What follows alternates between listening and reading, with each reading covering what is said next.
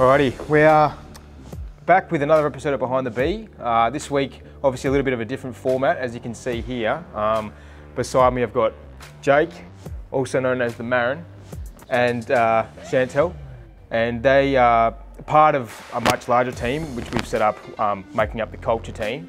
So I wanted to bring them together today and ask a few questions around what the culture team looks like, what the function is, and what the benefits have been for the wider Bentech team. So I might throw it across to Jake now and maybe let us know how long the culture team's been running, and you know, what are some of the initiatives that we've done so far.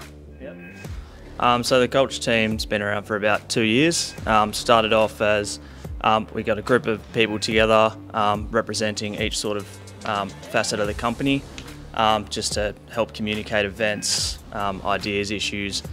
Some of the big things that we've been working on. We've had a footy colours day. What else? We also had the McGrath Foundation. So we did as Reese is wearing, we've got the pink shirts for everyone.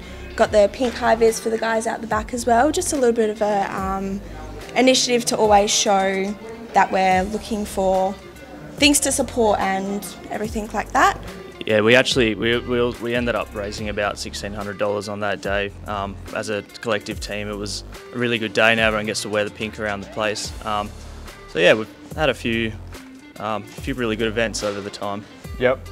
And I guess it is about sort of that supporting element and giving back and things like that as well. But I think what's been really good is those events, although there is a wider theme of supporting, you know, that corporate social responsibility element, it really brings the teams together.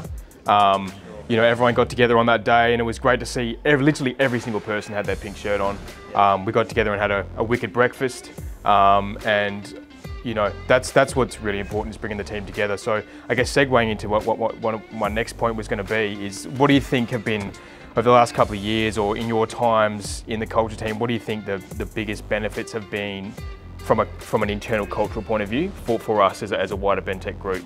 Yeah, well, for sure. I feel like everyone's really sort of come together a lot more.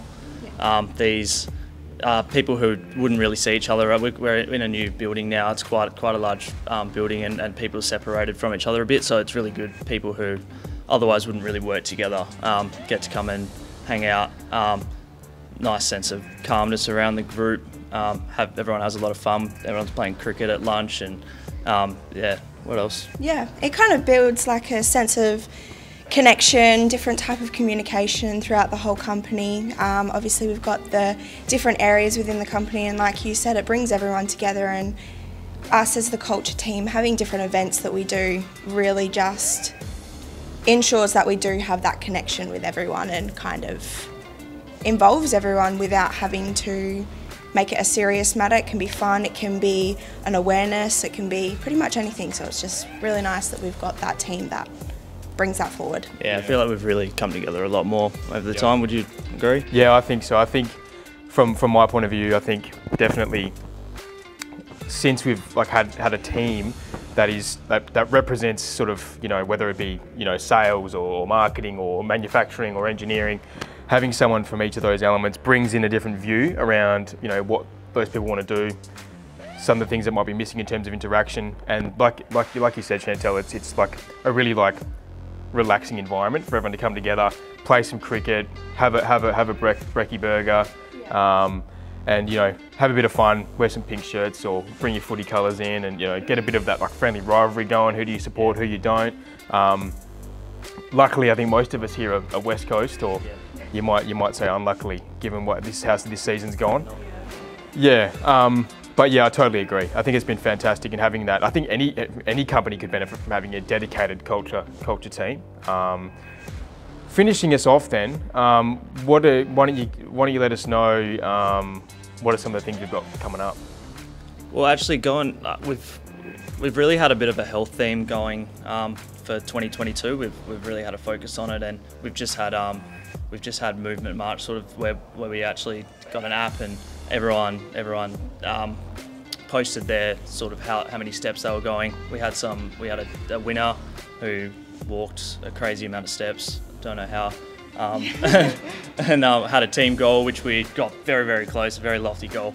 So moving along with that theme, we've got some push-up challenges coming up. What else? We have the staff meeting tomorrow, which with that one we've got like a few mental health speakers coming to speak to us about. So that's going along the lines with Lifeline and Beyond Blue, just like bringing awareness along with that, and yeah, kind of pushing that along with like the health side of things that we're kind of making a trail along with this year.